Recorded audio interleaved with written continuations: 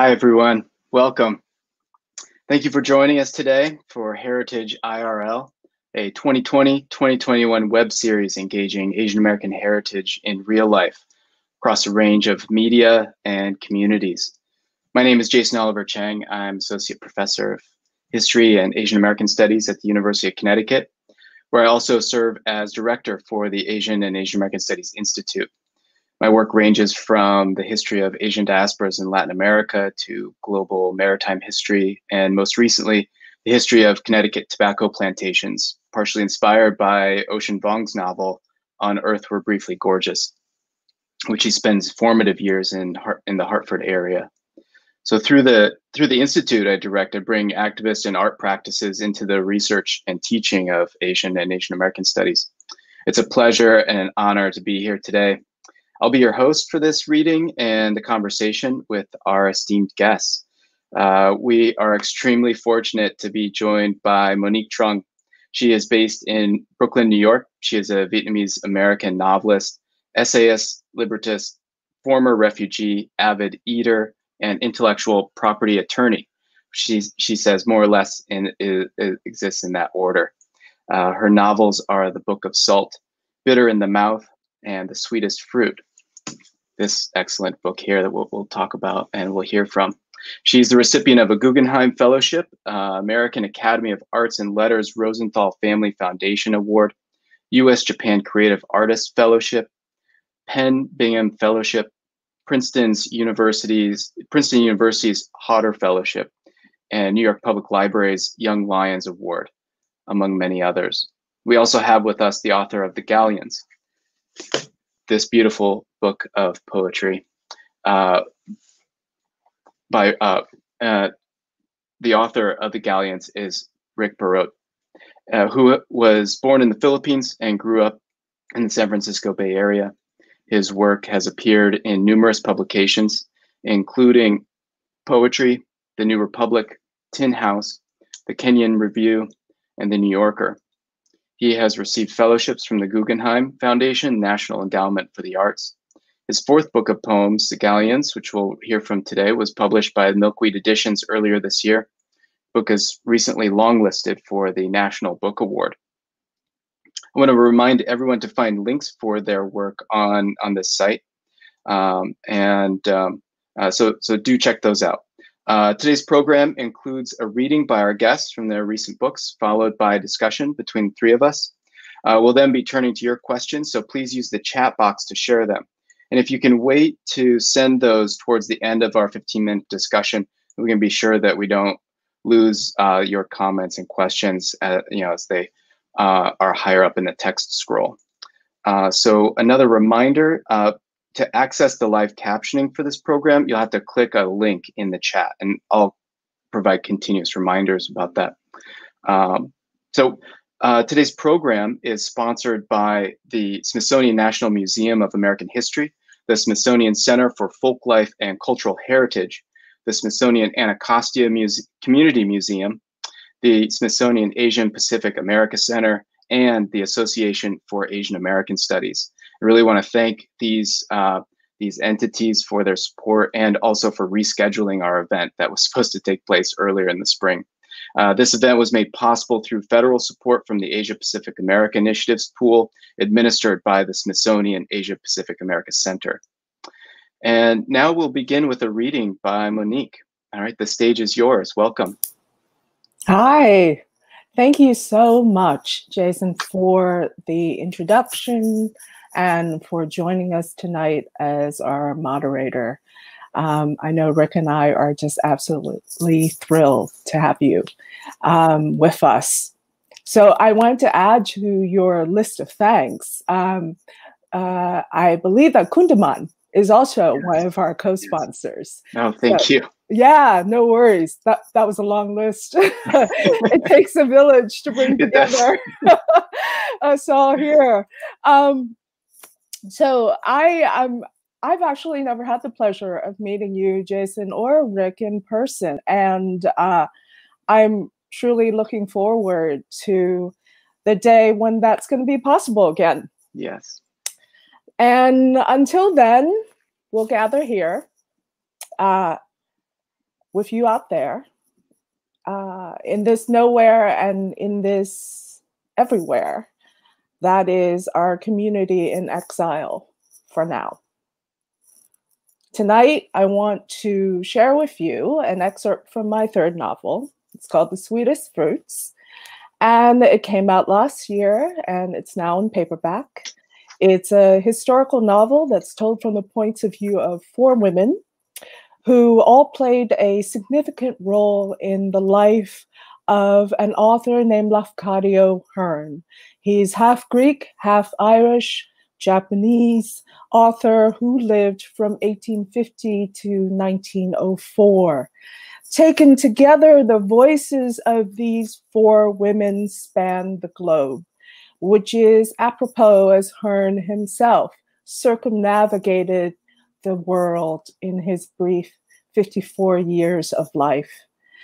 Today in the US, Hearn is remembered primarily for 2 things. One, that he is the author of what is considered the very first Creole cookbook to be published in the US, and that was in 1885. And 2, as an expert and cultural interpreter of Meiji-era Japan to the West, focusing primarily on fairy tales, folklores, and ghost stories. Now, in this excerpt, which comes from the very beginning of the novel, you're going to meet Rosa Casamati, his mother. The year is 1854, and she is on a ship on the Irish Sea, and she's sailing from Dublin back to one of the Ionian Islands off the western coast of Greece. And she has left Lafcadio behind. He's 4 years old, and she knows that she's never going to see him again. And here she is dictating a letter that is essentially the story of her life to date. And she is hoping that one day Lafcadio will read this letter and understand a bit about her and about why she chose to leave him behind.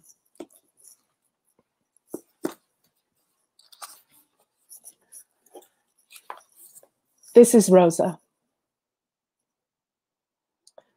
Patricio Lafcadio Hearn was born hungry. I could tell by the way that he suckled. From the first time that his mouth found the nipple, he was not wont to let it go. His eyes opened and unblinking, watching and daring me to tug myself from him. All babies were born with an empty stomach, but not all of them were born with such need in their eyes. His elder brother, Giorgio, my first blessed one, had to be coaxed and tricked. The tip of my little finger dipped in honey was what he took first into his rosebud mouth. Then, patiently, I would guide him to my breast, where honey and milk would mix. This soothed him, but it was not enough to keep him. Giorgio shared my milk with Patricio for less than 2 months. I beg of you, do not call them George and Patrick. Those are not their names. Their father's language is not mine. Even before I was certain that there would be a blessed second, I suffered his appetite, which was growing in me swift and strong.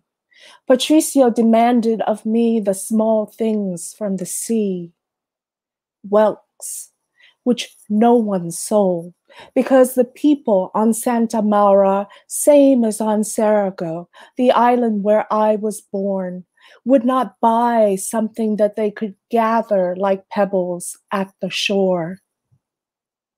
In the morning, I would leave my first with old Iota, the only woman on our lane with no children of her own, in order to bend over the wet sand until I felt lightheaded or until my basket was full. Patricia wanted the whelks boiled, their spiral of flesh removed one by one. He allowed me olive oil and lemon juice with them, but never vinegar. When there was no longer a doubt, and whelks became too difficult for me to collect, Patricio insisted on cockles, of which there were sellers, because cockles were found on the sandbars far from shore, where the tide came in like the hand of God. To lose your life for mere cockles is a curse as old as the sea, and may you never hear it spoken. Like his father, Patricio disliked garlic. He purged me of all foods, even the favored cockles, if they took on its flavor. I would whisper to him that these cloves were like the pearls of the land, holding them close to my swollen belly so that he could become accustomed to their scent. But he was not to be convinced. He emptied and emptied me again until I was starving. I soon gave up on the hope of garlic and steamed the cockles open with a sliver of shallot instead. Patricio could not get enough of those briny creatures. It took buckets of them to fill us. During the last months when we were one, Patricio confined us to sea urchins, their egg yolk bodies scooped onto chunks of bread.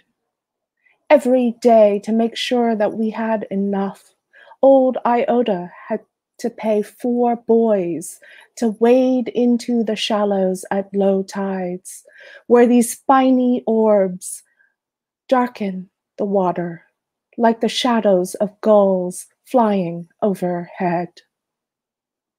Fatten on this fare, day in and day out.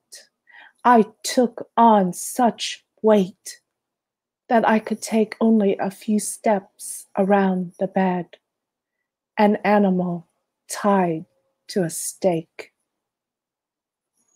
Thank you. Thank you, Monique. That was stunning. I have goosebumps because I always love hearing from the author. These readings are so magical. Thank you. Now we turn to Rick for a reading from The Galleons. Thank you for joining us, Rick. Yeah. Okay, take it away. Thank you so much, Jason, and good evening to everyone. I'm really grateful to all of you for being here, and also grateful to all the organizations that sponsored this event. I'm especially thankful to Lawrence Min Davis for inviting me to participate in this event. And really, what an honor to be reading with Monique Truong. So thank you for that beautiful reading, Monique. It seems to me that any chance to be together, especially during this moment of ongoing crisis, seems not only wanted, but also required. So it's good to be here with all of you tonight. So I'm going to read, I'm going to begin by reading a couple of poems from The Galleons. And I'm gonna just launch right in. The first poem that I'm going to read is a poem called The Girl Carrying a Ladder. And I don't think I need to say anything about it beforehand, except that I drag Louis Vuitton into this poem. the girl carrying a ladder. On the same day, I read about the luxury goods company that has produced a punching bag you can buy for $175,000. I see the photograph of the Palestinian girl who carries a ladder with her each morning when she goes to school. To scale the wall of my own understanding of why a punching bag would cost so much, I have to think about why I'm attracted to that punching bag the way some people are attracted to pink kittens, or the way some people are attracted to camouflage, or the way some people are attracted to their gods. I want that punching bag the way the girl carrying the ladder wants to go to school. Relentless, single-minded, and absurd. Carrying the ladder that is twice or three times as tall as she is, leaning the ladder against the wall that separates her from her school. The girl goes up the ladder as though it were something she did every day, which in fact she does. When I think of a punching bag, I think of sex. When I think of a ladder, I think of picking apples. When I think of the girl carrying the ladder to go to school, I think of the neighborhood girls carrying pink camouflage backpacks, not knowing about the armies that the camouflage stands for. The logo of the luxury brand is printed all over that punching bag, the way camouflage is all over us. Camouflage bed sheets, camouflage cell phone covers, camouflage shirts in neon colors that everyone wears, even the people who vote against guns. We live in paradox and we prosper. We live in paradox and we thrive. What I can't figure out is how the girl deals with the barbed wire at the top of the wall she has to go over, or what her ladder weighs, or what she does with the ladder when she gets to school. Does she put it against a wall with the other ladders, the way kids put their bikes in bike racks at school? What I can't figure out is why two men who look like gods would want to break down the wall of each other's faces, knowing there's only blood on the other side, or why apples are the fruit children bring to their teachers, and why it isn't coconuts or grapefruit, or why the neighborhood girls, on their way to school each morning, carry backpacks that are so heavy, it looks like they are carrying the world. So the title poem for my book, The Galleons, is comprised of 10 poems, which are scattered throughout the book. And I'm going to read the final poem from the sequence. As Jason mentioned earlier, I was born in the Philippines, and we immigrated to the United States when I was 10.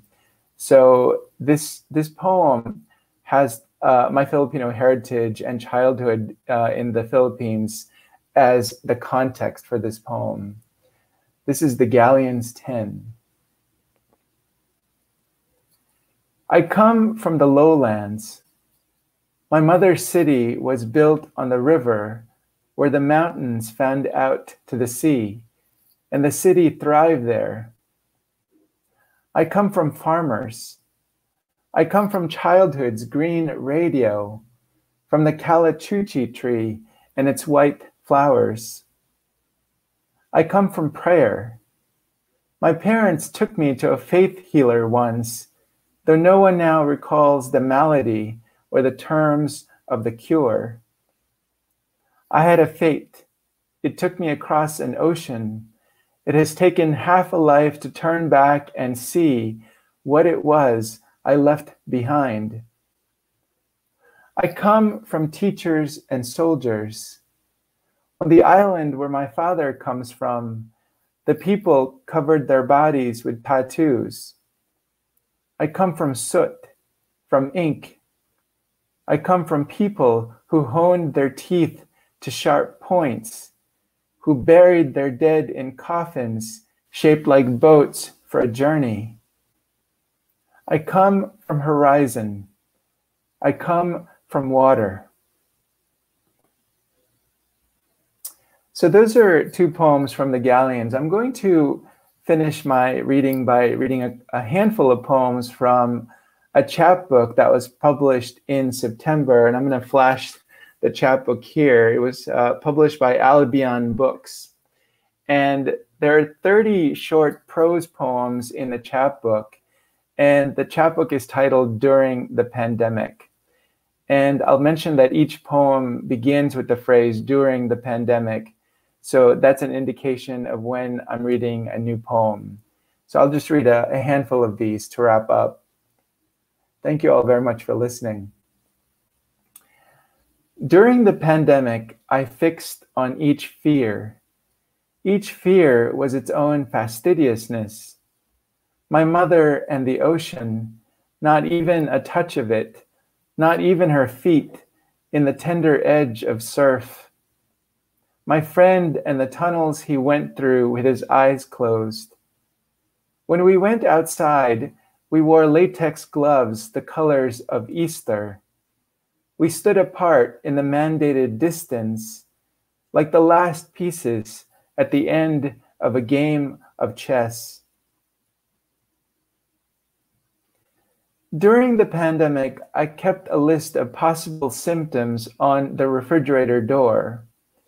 From a distance, it looked like a shopping list, an ersatz normalcy. Fever instead of flour, cough instead of bacon, fatigue instead of milk. With each day, the slippages proliferated. Hospital instead of hospitality, projections instead of protections, virus instead of virtue. Asymptomatic veered towards asymptote, an intimate infinity between them. During the pandemic, I thought of scale.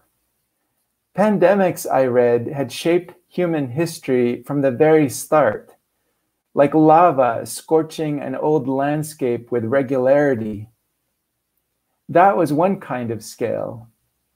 The tweet from the man announcing his wife's death from the virus, this was another kind of scale. Soft, the size of my face, the mask I wore to the store was one kind of scale. The racist violence being done to people who looked like me was another kind of scale. The poem is the speech of citizenship, a scholar wrote, and I laughed. During the pandemic, I praised the cherry blossoms. I praised my lungs. I praised crying. I praised the faces of my students checkerboarded on the computer screen. I praised the curses I gave to those who deserved them. I praised coffee.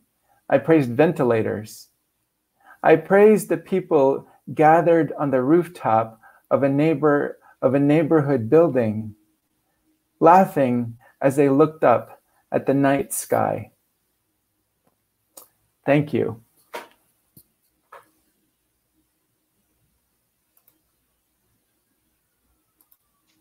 Thank you, Rick. I'm so glad that you read Galleons 10. That is one of my favorite I mean, there are so many wonderful things to focus on in your book, and I read that one several times in a row. So thank you for reading that and also sharing your new work. This is, I think, everyone can identify with the, as you call, the slippages. That was fantastic. Thank you. So I'd like to bring Monique in to the conversation, and yeah, thank you. And so I have a timer for myself. Let me set this timer so we can make sure we save our time for the audience too. Gosh, I mean, we could go in a number of directions, but I mean, I feel like I want to be a little bit selfish as a historian and kind of talk to you a little bit about that, because I'm interested in the process that both of you go through from idea to research. However you do that, it, wouldn't have to be any specific kind, and then into writing, because there's so much I identified with in both of your works, and so as a historian, I've come to expect to leave the archives hungry, and so there's a way that your interpretive mind and your imaginative connections draw out the meaning from what is around you or what you've sought out, and so I just wanted to share a little story to kind of ask to get a little bit into the question. And so in my training as a historian, I came across the concept of saturation, which is where you're supposed to achieve a level of knowledge about the record collection where you're no longer surprised by what you find. And I think for historians doing research on well-documented populations or famous individuals, I could see how you could come to the concept of saturation.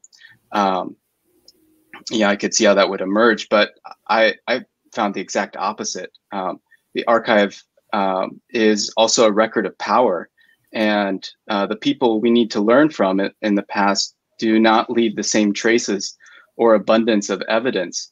So one really awesome technique I learned from John Jarity while at Cal was to, he asked us to imagine our ideal archival source, whether it's a diary, a picture, a letter, and now erase the possibility of finding that source. And then the trick came in imagining all the other forms of evidence that could be in orbit of that ideal source, and then track down those leads. And I sensed a similar method that might be at work in your own processes, and especially with Rick's line and Galleons 5. What I actually need to know, I would have to conjure myself. That I saw, I was like, wow, that's a beautiful, capturing of that moment. That for me, it's kind of an archive feeling. And Monique, I felt that this might just be your MO as you conjure intimate lives back into existence. So, could you share about your process, and if you've ever tried to hunt for evidence that never appeared and what that taught you? Wow, Jason, that's such a perfect place to begin, because I felt the engagement of the Galleons, Rick's collection with the archive so deeply as I was reading it.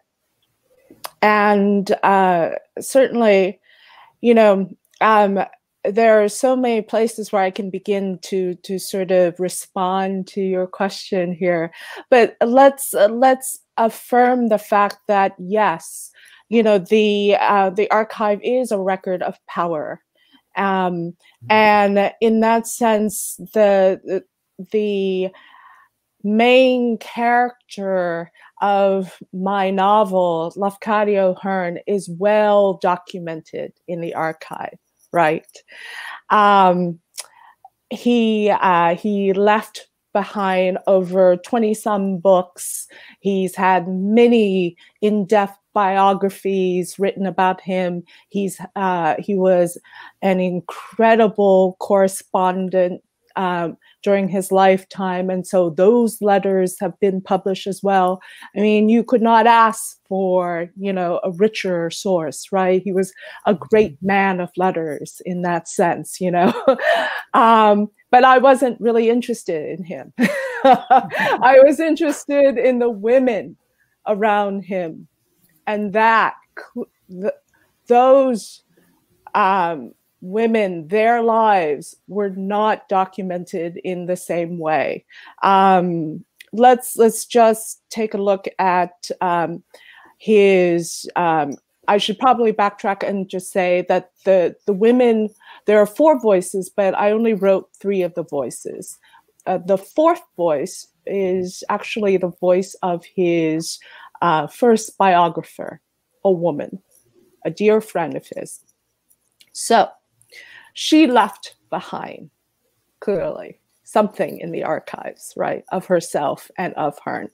Now, the first voice that I dealt was with his mother, who did not have access to the written word, right? And his first wife also did not have access to the written word. And I say that very deliberately because I do not think that the term illiterate truly captures their status and their state of being. And then there is the voice of his second wife. And she did have access to Japanese, but her work was published in Japan, a memoir of her life with him, but it was translated into English, a very poor translation, apparently. So what I know of her, because I do not have Japanese, was it felt stunted and simplified. So there you go. I didn't have to imagine. I mean, if we follow your mentor's, formula, imagine the ideal, resources. Lafcadio Hearn, had all that around him, and then you just take away everything, essentially, especially for his mother and his first wife, Alethea Foley, who was born an enslaved woman. So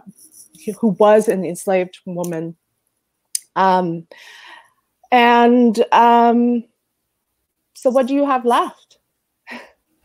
You have a secondhand account of them, and like I said, I could go on forever about this, but I just want to give you one very concrete example with, let's say, Alethea Foley, right? With Alethea Foley, I had two things to sort of piece together her voice. One was the fact that Hearn himself wrote an article that purported to be her telling him ghost stories. And that was published in a Cincinnati newspaper. And he is writing, quote unquote, in her voice, right? So that was one. Two, there was an interview that she gave to a Cincinnati newspaper reporter towards the end of her life. And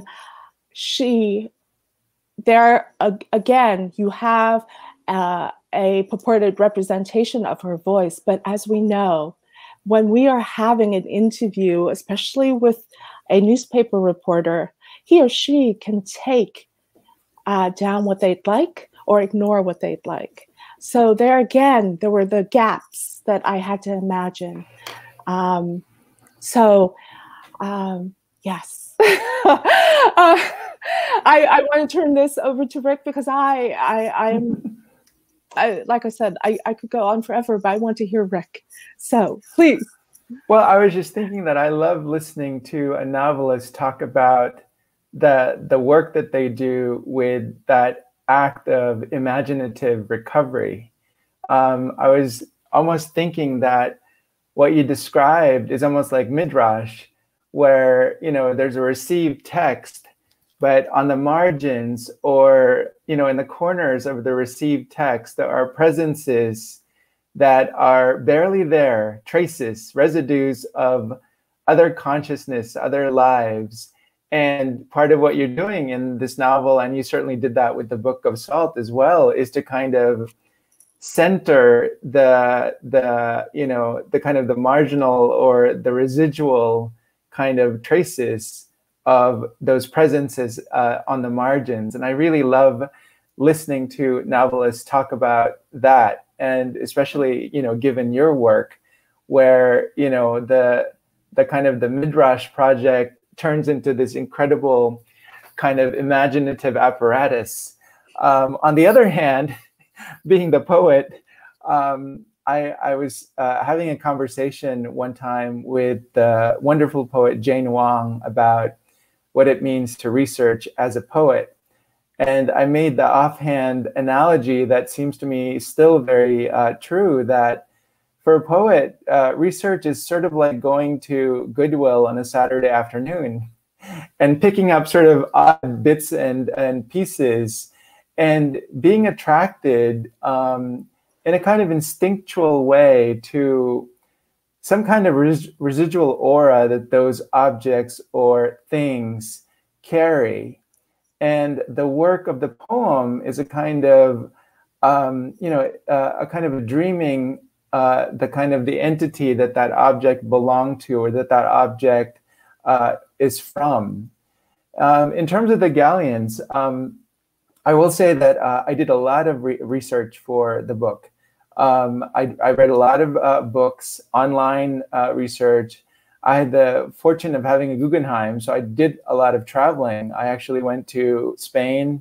I went to the Philippines. I looked at archives and museums.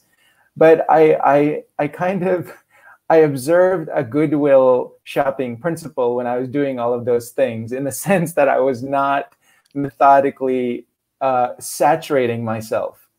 I was noticing what I noticed, meaning that these offhand images or information, those are the things I would write down.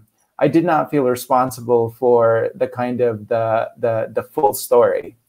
I wanted to be responsible for the offhand, the anecdotal, the incidental. And that to me was the scale that, as a poet, I felt really kind of charged with. So that's what the Galleons is really about. There's a lot of work behind it, but a lot of that work sort of fell away for the smaller things that the poems end up preserving.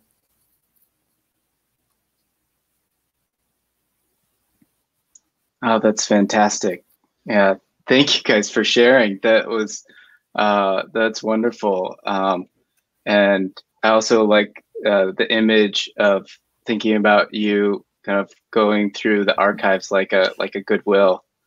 That's awesome. So there's a couple minutes left in this portion, so I want to invite our attendees in the audience to drop your questions in the comments. And so while we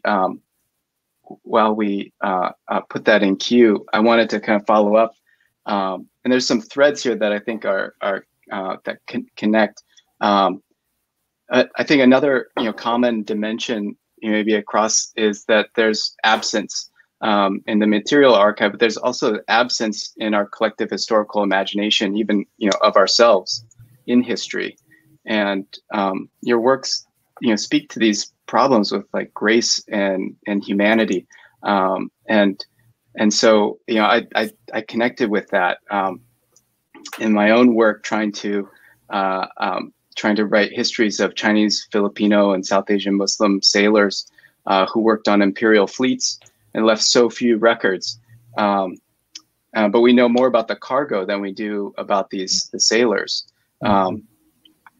And then I also keep with me this conversation I had with my grandma Chang, who, after I asked her about her life and memories of growing up in Hanapepe, Kauai, and working in a pineapple cannery, she replied that she honestly felt her story was not important and not worth retelling, and that broke my heart.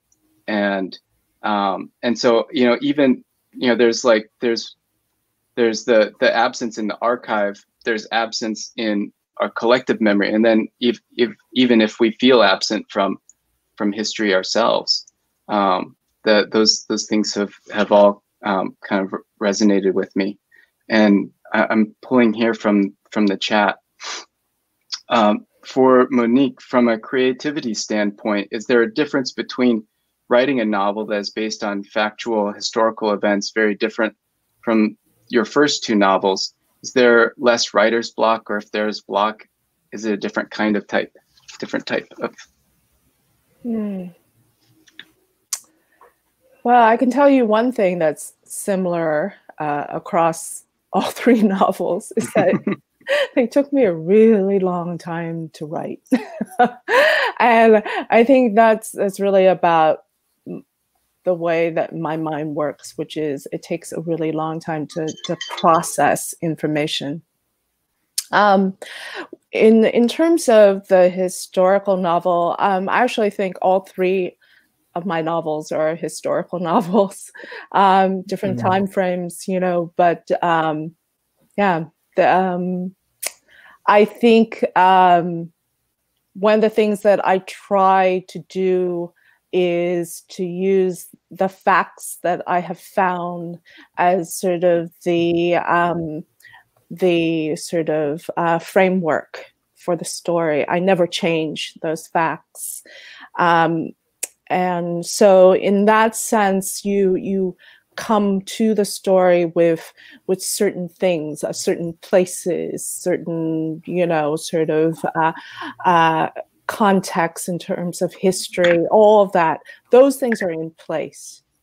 But how you connect fact A with fact B with fact C is up to me, right? And so, and I always say that is the spaces between and among the facts that is where I work.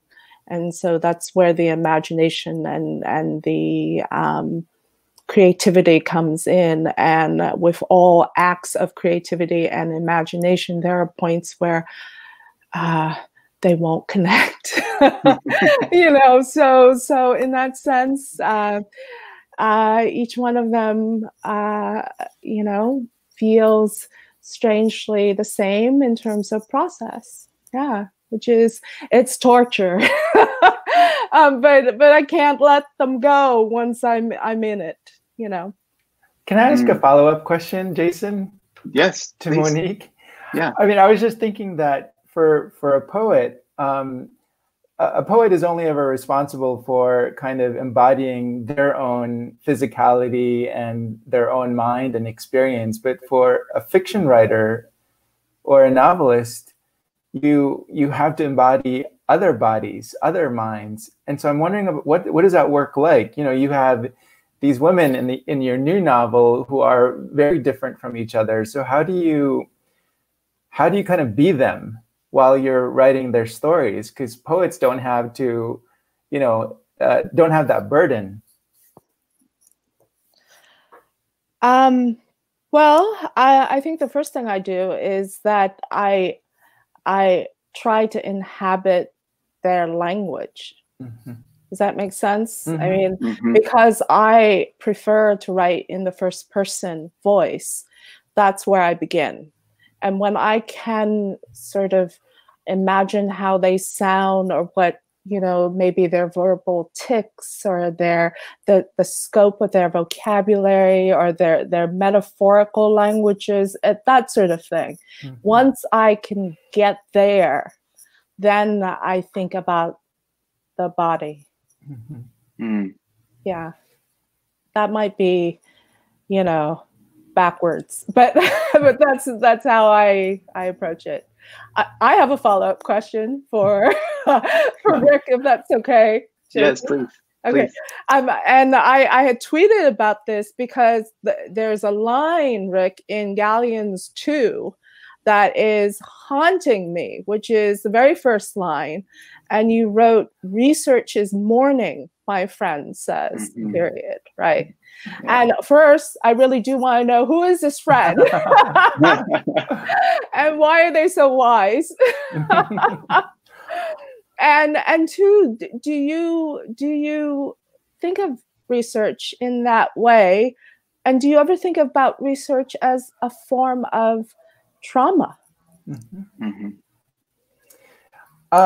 So the first question is a pleasure to answer, because that line, "research is mourning," is a distillation of an idea from the fabulous poet and a good friend of mine, Brian Tier. He was giving a talk at AWP, I believe, on some research that he had been doing into 19th century spirit photographs. He was really interested in that for a while. He was doing a lot of archival work in New England, looking at these, you know, these manipulated photographs that looked like there were ghosts in them. And so that notion that he had of, you know, research as being a kind of haunting, a kind of mourning for people, who kept wishing for their dead loved ones to return. Mm-hmm. And so that notion really stuck with me when I heard him talk about that and the spirit photographs. In terms of my own sense of research, it has to be mourning, because there are so many absences there, as you and Jason have pointed out, that the archive only sort of values specific objects or stories or information about specific people. And so you have to kind of tease out what you can in the archives of the people who were fully present and yet not recorded or not considered valuable enough to be included. Last night I was doing another event, and Paisley Reckdahl was the moderator, and Paisley right now is engaged in a very long poetry project about the building of the Transcontinental Railroad. And as we all know, that railroad was built by Chinese, and yet all of the kind of photographic record of that endeavor, there's not a single Chinese worker pictured there. So that's an interesting kind of way of thinking about researching that moment of American history, and literally seeing that the archive is one of loss and erasure. And in that regard, research has to be a kind of mourning, even as it is also tasked with reclaiming and rebuilding and refiguring what's missing. Does that answer your question, Monique? It does, and it occurs to me, if it's okay, Jason, I'd like to hear your take on it. Yeah. Yeah, mourning and trauma. Yeah, I mean, my first book was about anti-Chinese politics in Mexico, and so I went hunting for the mourning. I went because in so many histories of the Mexican Revolution and of Mexico, the Chinese are absent. And it's become a kind of expectation that and so when I would tell people that I'm researching Chinese in Mexico, they would kind of giggle or laugh, like, wow, I had no idea. And I think that just speaks to the power of the erasure. And so when I did find things, it struck me that that these were these weren't just isolated incidences, that they were a part of a genealogy of violence. And as I started, looking at the patterns of violence towards the Chinese, I realized that they were embedded in larger structures. And so, for instance, the hanging of Chinese men in the northern part of Mexico, that had connections to the anti-Indian campaigns against the Yaqui and the Apache. And so there are, it made me think of violence as a form of communication, and that there were practices of violence they were practicing communicating to an audience, to themselves, and that this was something that, and when I started thinking about it like that, it put I started looking for different kinds of sources, and then you start seeing the violence everywhere, and that's hard to deal with. But I put it, in the context that this is the story that I want to tell, and because it's been ignored, and so for a while I felt like I didn't want to write those histories, or that if another historian had cited a case, that was enough. Okay, it's in the record, we know about it. I don't need to repeat it. But then after a while, it was about engaging the record itself, and so I really appreciate your guys' meditation on this, because I think, you know, the more that we connect our own, you know, our work in remembering to, you know, as a part of humanity, we expand, you know, those possibilities of feeling, and make that a part of our lives. So that's really wonderful, even as it's painful. But there are some other questions that I want to turn to from our audience. One is for Rick, or there's two for Rick actually, and maybe we can combine them. So this is from a novelist who's asking about the sort of efficiency and precision of language as a poet.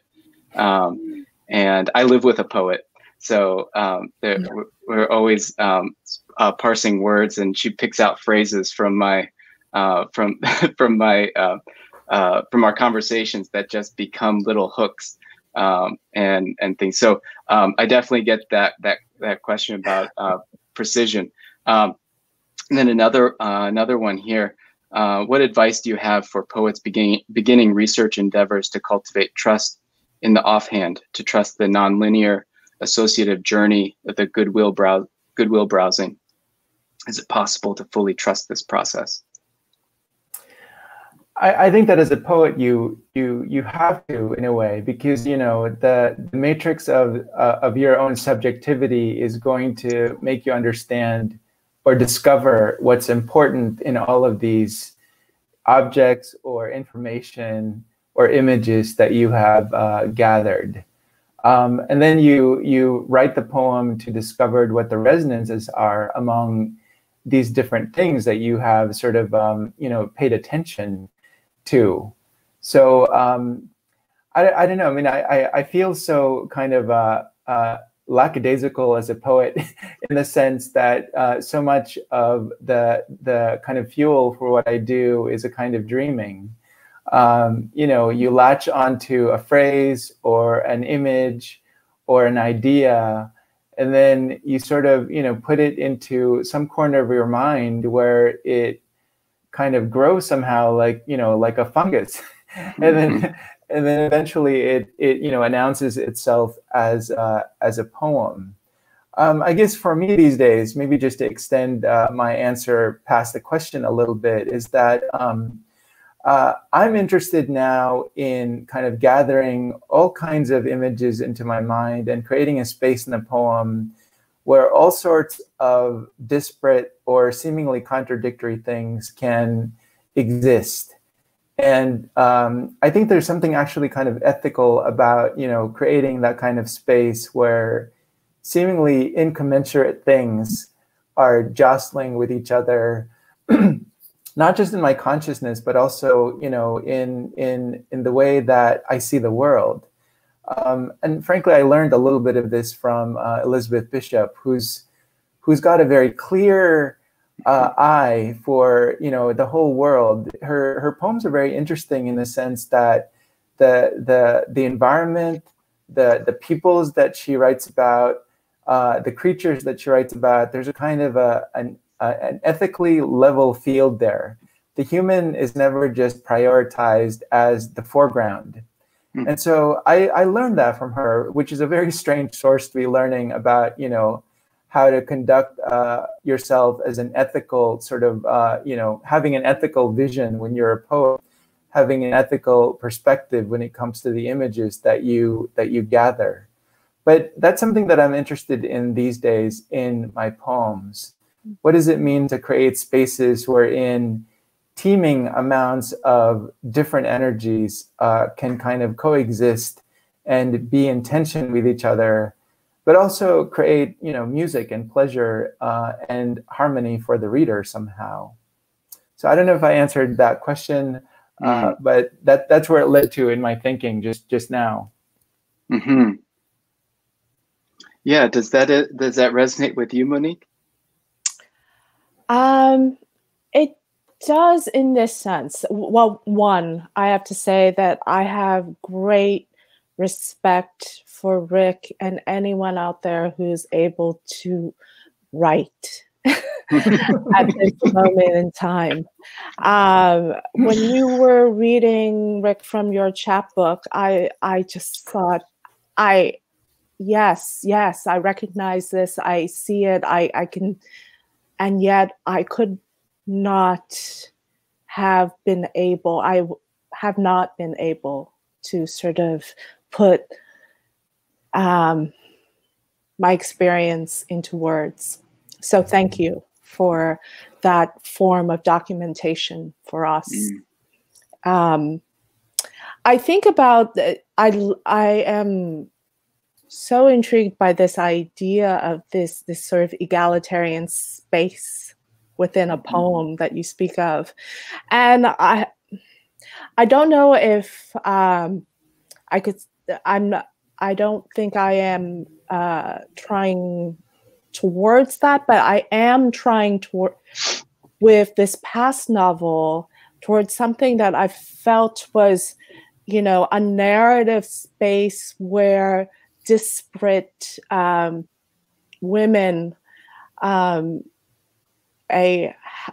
Greek woman and a Black woman from the United States who had, you know, been born into slavery, a Japanese woman, that their voices can sort of exist in the same narrative space because of this man who, like I said, honestly does not interest me that much, except for the fact that because of him, I was introduced and have fragments of these women's lives. And you know, now when I think back on this book, I think back on it because it, like I said, it took me so long to write it. You know, I began it in 2010 during the Obama administration. Think of where my headspace was, you know, like it was of hope and possibilities. And you know, I didn't think we were at a post-racial moment or anything like that, but I did think that we were at a moment in this country of being able to, and I use this word very pointedly and I understand the weight of it, that we could breathe, you know, that we could all just let our shoulders down a little bit and take a deep breath. And when I say we, I mean different, you know, people of color, you know, that we as communities could say to one another, hello, you know, we share history. Let's start to talk about this that we have together. And by the time this book came out, 2019, it felt that was an impossibility. It felt like a fool's errand to have written this novel. My God. What is the takeaway here? Write quicker. Because you know, we are all beings in a particular moment and time, you know, and who knew that we would all end up here, you know, in 2020 in a pandemic, talking to each other like this, you know, and the word hope seems so far away, and the word breathe is politicized. Yeah, I'm just thinking too about how you know, American literature, especially that's being written by writers of color prior to Trump, we were writing finally, I felt we were writing finally into a space that was kind of salutary, that was generous, that was robustly sort of like, kind of like, you know, embracing the productions that we were kind of putting out into the world, the literary world. And then when Trump came into the scene, the kind of the context for that literature suddenly changed overnight, that suddenly all of this work wasn't just kind of coming out of a salutary context, but one that was deeply political and engaged in resistance. So the kind of the beautiful context that I had been operating under for 15 years in my life as a poet was suddenly dismantled, and suddenly all the work that I was doing had a very different utility in terms of the social and the cultural and the political. So that was interesting to me, that that immediate shift overnight, that the work that we were doing wasn't just sort of like this wonderful thing anymore, but in fact it was it was like being at the at the barricades in a way. It was reconfigured overnight. Mm-hmm. Mm. Necessarily so, right? Mm-hmm. Necessarily so. And yeah, right.